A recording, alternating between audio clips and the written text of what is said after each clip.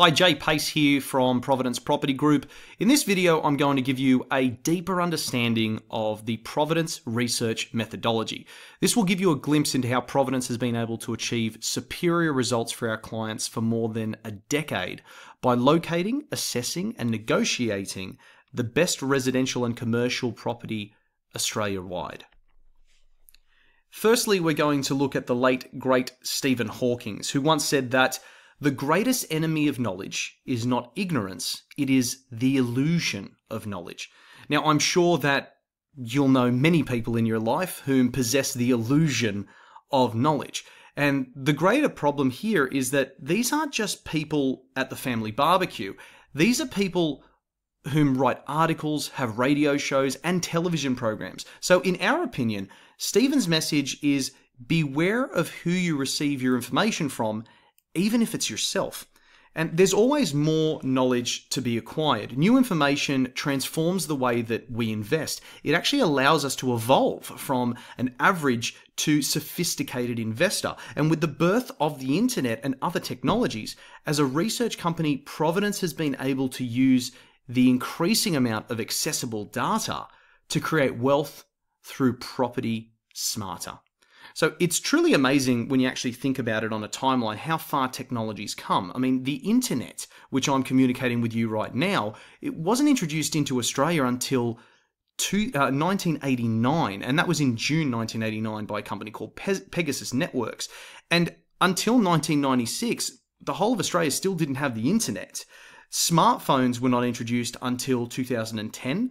Google Maps, they weren't launched until 2005. Imagine trying to get somewhere these days and throwing somebody a Gregory Street directory. I mean, that's not happening anytime soon. Try and get a millennial to figure that thing out. I mean, realestate.com.au, that didn't go live until 2002. And NAPLAN scoring systems, which significantly drives suburban population growth, that wasn't introduced until only 2009, just 10 years ago. So the reason that I'm pointing out all these milestones is because it's so important to understand that research is key. Now, going into our research, we have a three-tiered research methodology, and we look at things from a macro, micro, and property perspective. So whether we're looking at an established commercial property, residential property, industrial property, or even a new build, a new development that a client wants to get into, that particular property must go through these three research tiers in order for us to say yes to it. So if our clients are able to achieve an extra 1 or 2% more growth per year based on this research, that's going to equate to hundreds of thousands of dollars over a 20-year period. Now, a good example going into the macro perspective, and I'll break these down for you, is looking at cycle timing. And that's really important when it comes to places like Perth as a great example. And between 2003 and 2006, we were working with a small group of private clients, and we placed them in stock in the Perth area. And they did very, very well.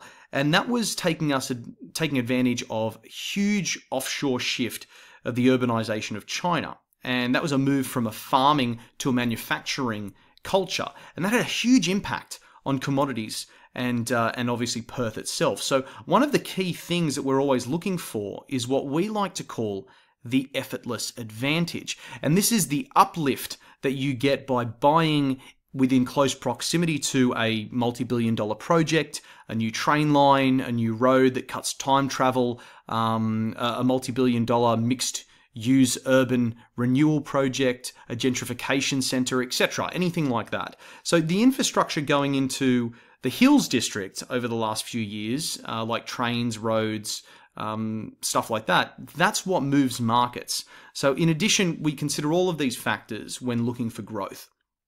If yields are going up, capital growth usually will follow at some stage. So in our research, we start at our macro level. And when we're doing that, we're looking at globally, nationally, and a state level for opportunities. Firstly, let's look at globally. Well, we look at what's going on around the world that could benefit one city over another. And remembering the mining boom in Australia and the growth that obviously drove Perth and the Perth property market, that was a result of the urbanization of China. So the growth of the Chinese cities was a result from the population being moved from rural areas into city living and from agrarian culture, so agriculture, to factory work. And we were investing in Perth in 2002, 2003, 2004, and we more than doubled our money in only a few years. Now, yes, there's been a little bit of a pullback in Perth prices, but that happens with every single market, as we're just starting to get right now with Sydney over the past 2 years after this huge boom that we've had from 2011 to around 2017. We're seeing a pullback there. And it's very important to see the veracity of that pullback. How much is it affecting the market? How quickly is it moving? And that helps us to understand when we believe the cycle timing is going to be correct again to get into that. And for more on cycle timing, our director and co-founder Simon Harris has done a really fantastic video on that. He's the expert when it comes to property cycles. So please be sure to jump on our website and have a look at that at providenceproperty.com.au. So back to the macro side, we're looking for high-level themes or trends. It could be something going on that could trigger an increased demand for certain products or services basically around Australia. And at that time, it was definitely the commodities sector, which was coming mainly out of Western Australia about a decade ago. And that was the urbanization of China. So that is a macro statistical data that we need to draw upon. Next, let's look at the micro section. This is when we start reviewing things like cities, councils, and suburbs. So we're zooming in a little bit more. And we're looking for areas with the best growth potential. And we're looking for positive changes in population, infrastructure investment, employment, and income growth. So we might look at a suburb like Melbourne, for example. So let's move to the East Coast and Collingwood and look at the median household income for that particular suburb of Collingwood versus Greater Melbourne. We can look at the age demographic, straight down to interesting factors and very important factors like the sexual orientation of inhabitants within a suburb. Now, don't get that wrong. You might be thinking, why is Jay talking about sexual orientations? Well, if we know that the suburb has one of the largest LGBTQ communities in Victoria, our research would then believe us to see that the suburb's going to have a very high contingent of double income, no kids. Now, as an investor, if you've got what like to be referred to as dinks in your property, this is very, very important because this has been a very strong growth factor for property prices in areas where, in Sydney, like Potts Point, Elizabeth Bay, Darlinghurst, Newtown, etc.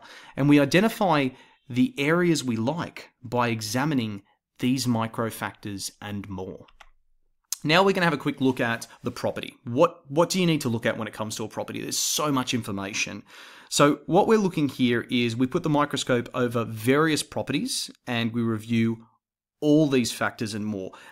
Obviously, in order to figure out which property suits our client best, we need to create a purchasing criteria. And that's all part of our process at Providence to help you get an understanding of your goals and circumstances. Now, we pay a lot of attention to development and the building quality in a suburb.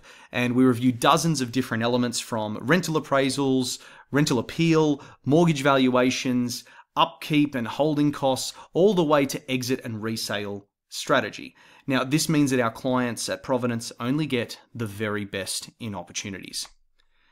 Now, almost wrapping up here, our three-tiered research structure is essential for us to use the most accurate numbers available, which we then feed into our property investment analysis tool, which is just a very fancy calculator, which basically allows us to take a look at all of the debits and credits that you'll receive from the purchase of this property, including things like stamp duty, bank fees, solicitor fees, etc., management fees, all of those, and then tell you what the property is either going to make you or cost you per week post-tax and pre-tax from a holding perspective, and then from a capital growth perspective and a rental yield perspective over a 40-year period based on statistical data that is from proven sources. So very important when it comes to looking at the future. Lastly, we're going to look at the Providence Property Report. So all of that information goes into an executive summary. It goes into an investment overview. We then look at the property itself originally, when it was built, what the project was, if it's a project itself or if it's just a standalone home, the demographics of the area, the floor plans of that property, whatever council has on hold, any stimulus for that particular area that's going to obviously affect that property in a very positive way. Comparable sales, other properties in the area, what we looked at, what we did like, what we didn't like. You're always going to get a few properties that are close, but it's those minute details that help us go, this one is a clear winner. Well, that's basically all I wanted to go through today. Please don't hesitate to jump onto the Providence website for more videos and articles, and contact us today so that we can discuss how we can help you reach your property goals in the future.